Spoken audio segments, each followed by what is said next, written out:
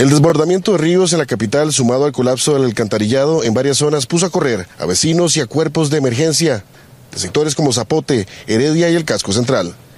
Estas imágenes fueron captadas en el Bajo Los Ledesma, donde por varios minutos se interrumpió el paso de vehículos.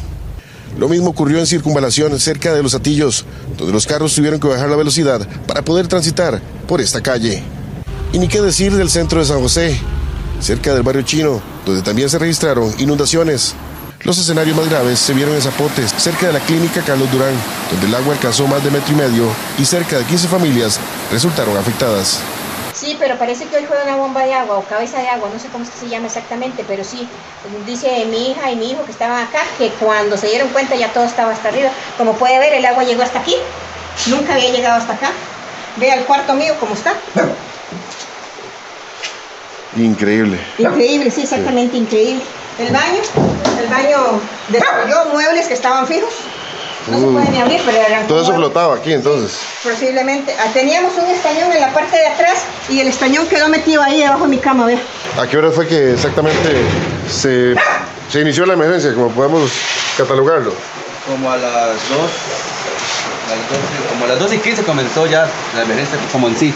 Ese es el cloro, el que saca, ¿verdad? Sí, el cloro que saca. Ingresó por la parte de atrás.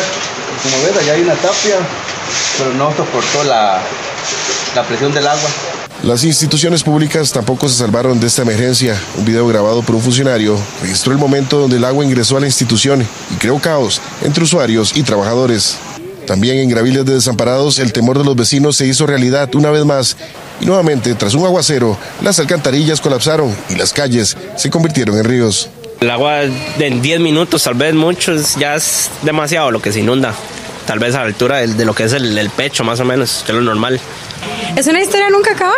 O sea, creo que es importante decir que ya la municipalidad ha hecho esfuerzos millonarios, si se puede decir de alguna manera, abriendo huecos con el tema de la basura, que no podemos sacarla incluso un día antes porque se enojan. Incluso en el chat de WhatsApp los propios vecinos dicen que no, que cómo es posible. Bueno, es una historia de nunca acabar. Como todo lo que hace la municipalidad, es increíble que tengamos que sufrir año tras año, y no es solo una vez, son varias veces al año que tenemos que sufrir estas inundaciones, perderlo todo mientras ellos están tomando café. En total, la Comisión Nacional de Emergencias atendió más de 50 incidentes. Sin embargo, unido a otras instituciones, los reportes podrían aumentar en las próximas horas. Las lluvias y los aguaceros fuertes se fortalecieron con la humedad que arrastró el fenómeno conocido como Red, que bajó de categoría y que en su momento fue tormenta tropical.